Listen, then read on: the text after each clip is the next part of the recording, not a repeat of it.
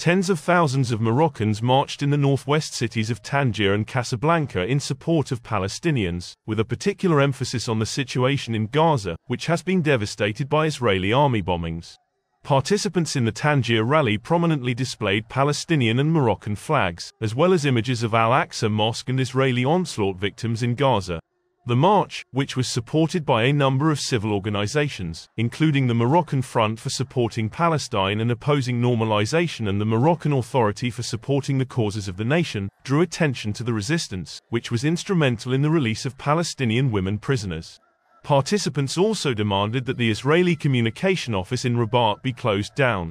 Participants at the rally chanted slogans such as "A salute of struggle to resilient Gaza," "The people want to overthrow normalization, heading to Jerusalem, with millions of martyrs," and "The people want the liberation of Palestine." In Casablanca, tens of thousands of Moroccans also marched to express solidarity with Gaza and to oppose normalization of relations with Israel.